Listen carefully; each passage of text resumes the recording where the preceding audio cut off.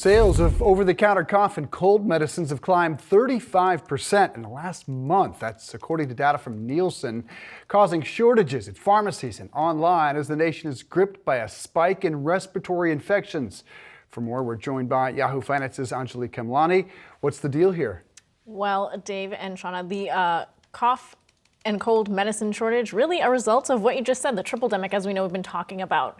You've got COVID, you've got flu, you've got RSV hitting the population all at the same time, and that's resulting, of course, in a shortage of these available medicines. Now, the kids section of those drugs has really been hit hard in the last several weeks. You've been hearing about that, parents running around trying to find providers, even running around trying to find those medications. And now that's spilling over into the adult population, tracking pretty well with the climb in hospitalization that we've seen around the country. So really not a surprise. It actually does reflect what we saw last year as well. I'd forgotten about this until I saw this report as well. Last year, we also had a shortage in cough medicine supply. So it's just